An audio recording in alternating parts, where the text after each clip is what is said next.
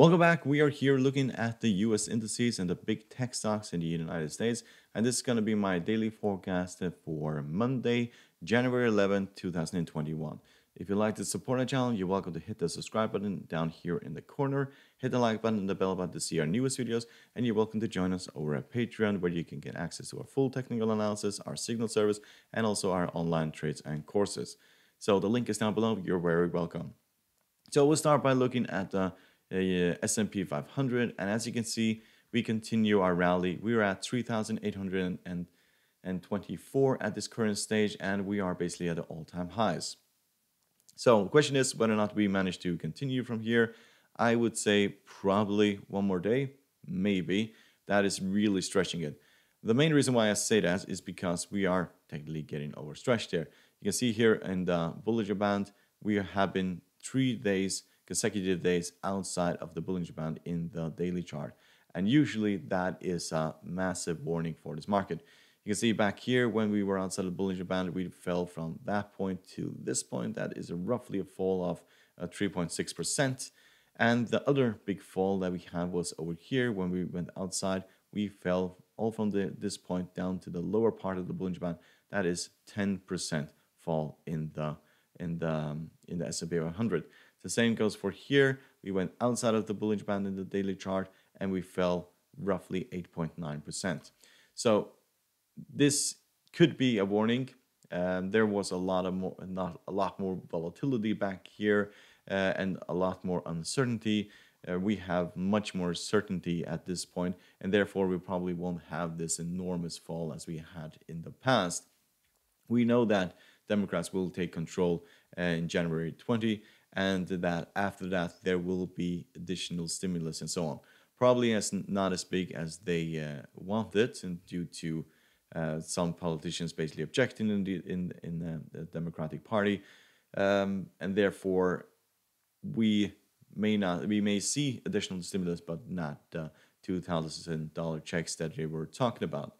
But we will have more stability in the market. There will be more control, and basically that's what the market likes. It likes when there is stability. We can just look what happened when basically Biden was announced the winner of the US election. We went from the bottom here all the way to the top here, roughly an increase in 1.5 weeks of 12.7% in the S&P 500. So that is basically what stability can get you. And since then, we have just been gradually going higher.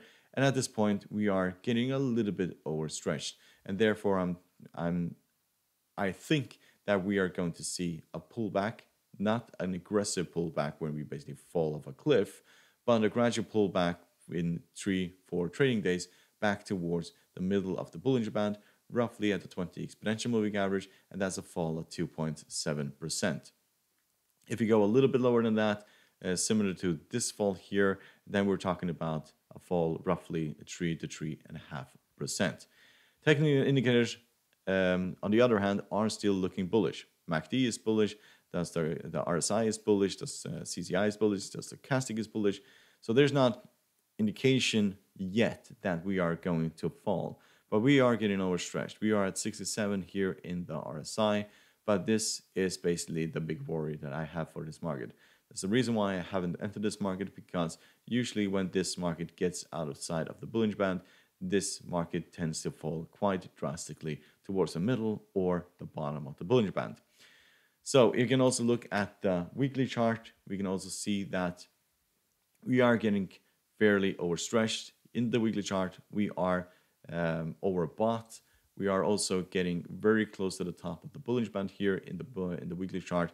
And therefore, I'm saying, yes, it is probably going to have 1 or maximum 2 more trading days where this will continue growing. But we're not talking about 1 or 2% growth. We're talking about 0.2, 0.34.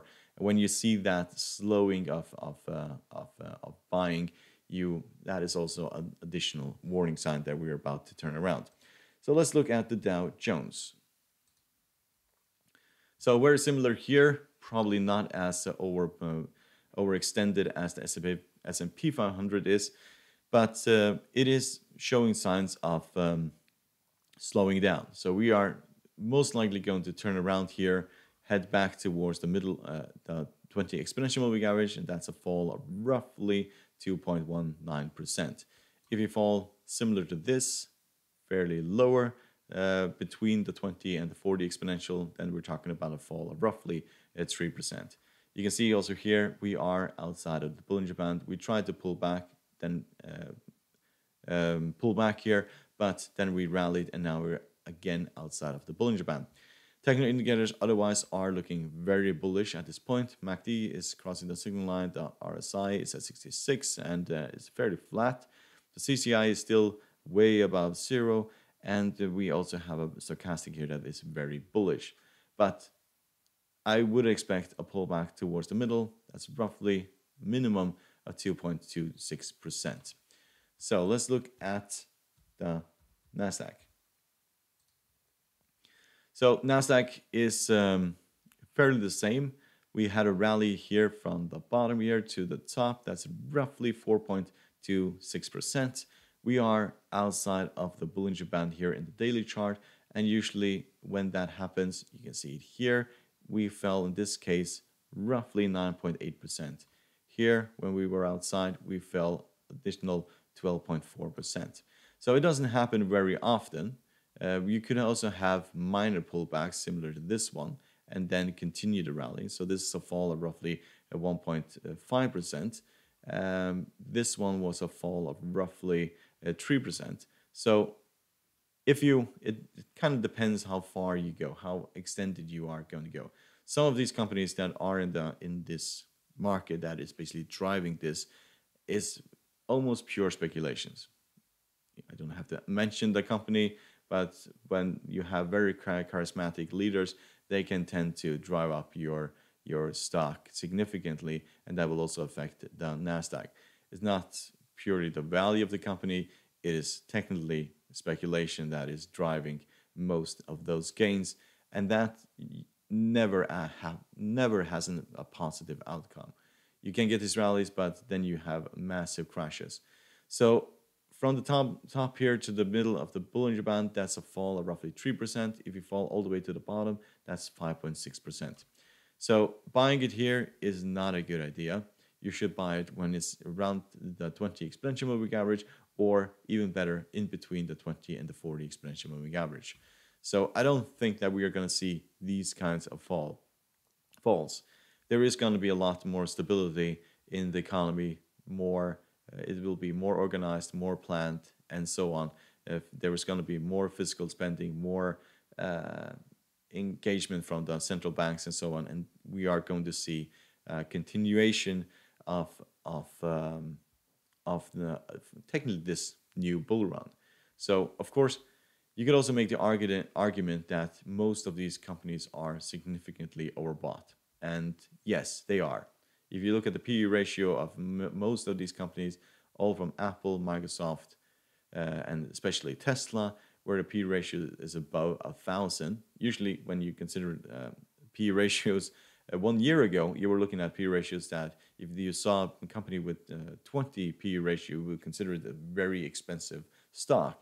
Now you're looking at PE ratios, for example, for Tesla, that's above 1,000. And that is just doesn't make any sense. So I am not the one that's trying to say that we're going to have an apocalypse in the stock market. I think we already had an apocalypse here in the stock market, and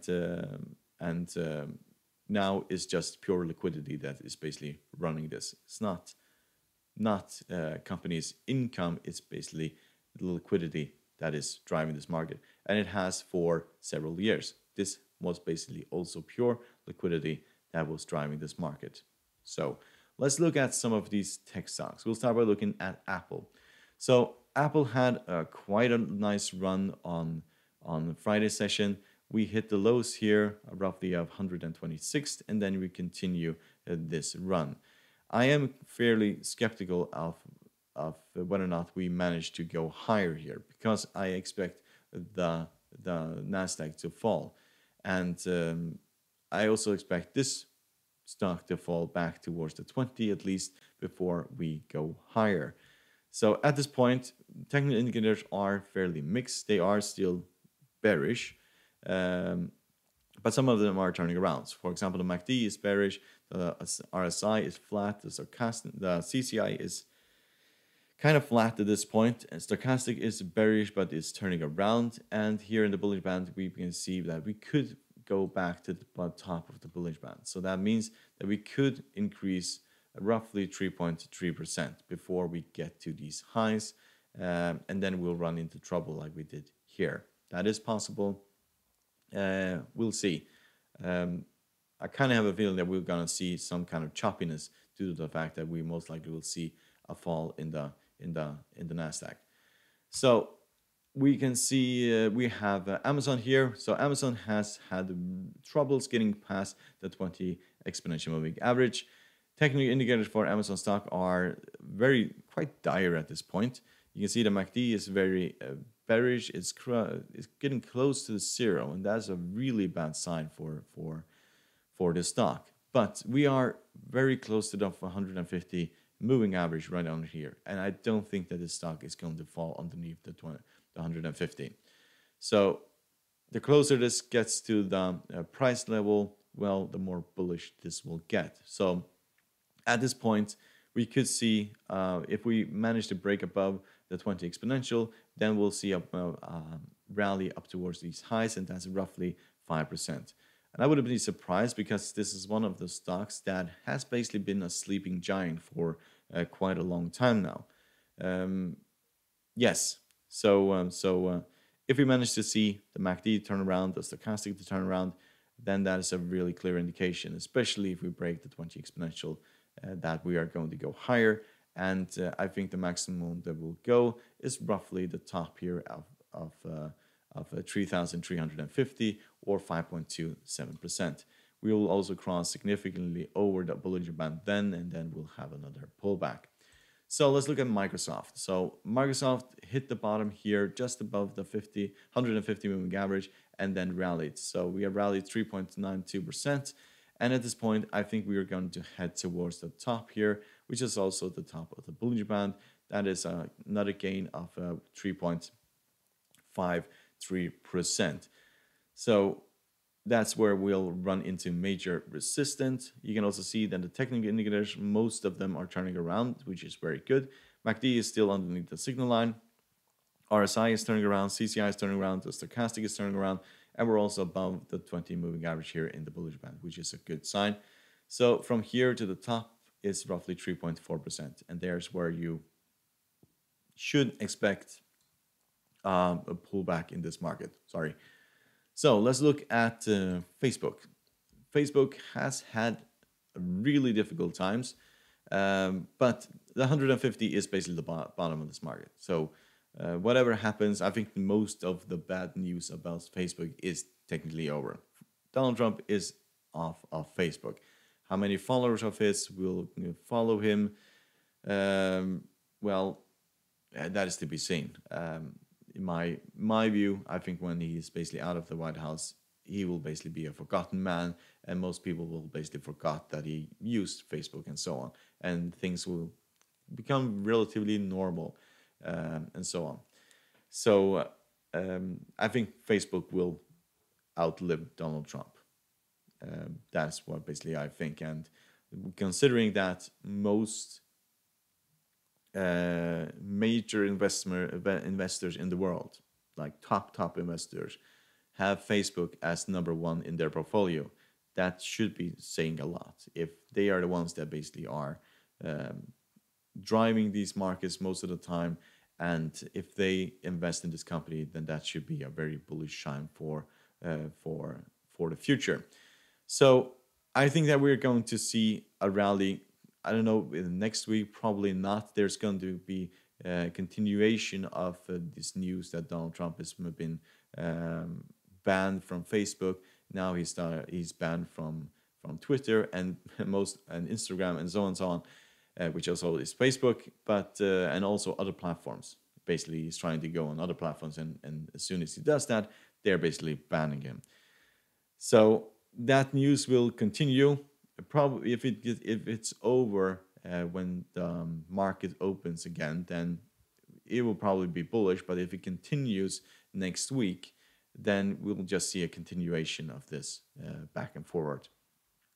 So at this point, we're trading at 267, and I would expect this market to easily go to these very highs.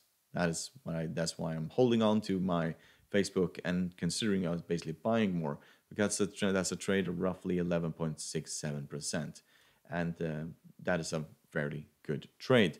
Technical indicators for Facebook are, well, they're mixed and they're very bearish. So, and the MACD here, we're way underneath the zero, which is basically a negative sign. There's a bearish trend, and we are underneath the signal line as well. The RSI is flat, the CCI is under zero and close to 100, minus 100, which also is very bearish. And stochastic is basically underneath the signal line, almost crossing the red line here, which is also indicates bearish momentum. We did cross the bottom of the bullish band. So this was an indication that this was going to rally. It did rally up towards the middle here, which is the 20 moving average, then broke down again outside of the bullish band and then rallied again. So this hammer here could be a sign of a bullishness, that people saw the price getting back close to the 100 moving average and then started buying again. That is most likely the reason why we saw this increase. But we need to get through these moving averages here until when we start trading 3-4 candlesticks above the 50. That's when you know that we are going to continue this uptrend in this stock. So let's look at Tesla. So, well, usually you say this is basically stupid money getting into Tesla.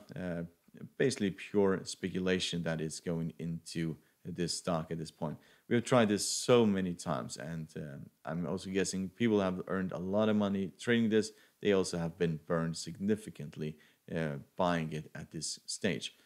And at this point, we are at 83 in the RSI. In the Bollinger Band, we are significantly outside.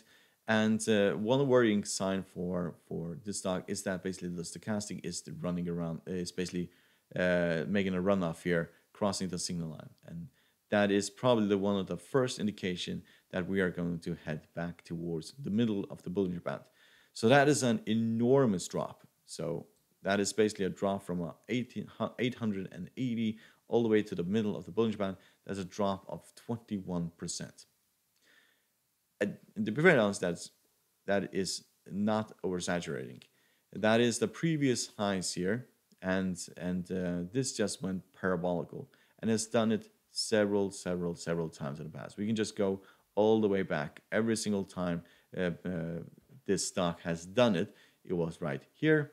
We can also look at the Bollinger Band, and we can see when we went outside, it was right there. That is the same area, basically there, when it broke all the way down towards the middle of the Bollinger Band, a fall of roughly 22%.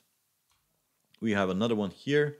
When we were outside, it fell also to the middle or the bottom of the Bollinger Band, which is the 50. That is 28% fall. So when I say that we may fall from this towards the to the middle of the Bollinger Band, that is not oversaturating. That is the 19% or 20% at this current point. When you're considering, we had this in the past, we had a fall of roughly, this was a fall of roughly 34%. Then this is not a very big fall. So people that are buying here are technically playing with fire. We are going to see a pullback towards the middle. In worst case scenario, we'll see a pullback towards the bottom of the Bollinger Band. So that's the middle of the Bollinger Band is 21%. The bottom of the Bollinger Band is 37%. That's just underneath the 50 moving average.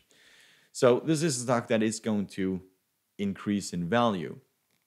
The reason why I think that this move, like the last 4 days, where this was a move of roughly 21%, that was just pure speculation, absolutely, completely pure speculation. And the same goes for NEO stock. They should be falling, but they are increasing. At some point, the big institutions are basically going to pull the plug on this, and it's going to fall, and then they start buying again. So that is most likely what's going to happen. I am going to wait when it falls towards the 20, because this is a stock that is going to go higher. It's just going to continue to go higher. When people say that it's going to be in the thousands, yes, it most likely will, because people are buying this. They're not looking at its finances. If you're look at traditional analysis for PE ratio, and for example for Tesla, everybody should be running far away from this company, because they're technically buying a car for hundreds and thousands of dollars, and they're getting I don't know, a Lada in return. That's basically the trade you are doing when you buy a Tesla stock at this current stage. The stock does not reflect the value of the company whatsoever. So let's look at Google. So Google had a really good run to the upside. I think that we're going to see a pullback at this point. We can see that we are way outside of the Bollinger Band. So if we have a pullback towards the middle, that's a fall roughly 2.9%. Then we can continue this rally. That is also just above the 50-moving average, so that would make a lot of sense. Otherwise, technical indicators are very bullish for Google. If we continue another day outside of the Bollinger Band, even go higher, then we're just going to see another one of these falls, similar to this fall. And I'd rather see a pullback towards the 20, and then a re-entry for this market, and then I will target these highs and that's a trade of roughly 5%. Otherwise, technical indicators are very bullish. There's still a room to the upside in this market. So Netflix. So this is one of the big tech giants that is also like a sleeping giant at this current stage, similar to Amazon. Nothing really happens here.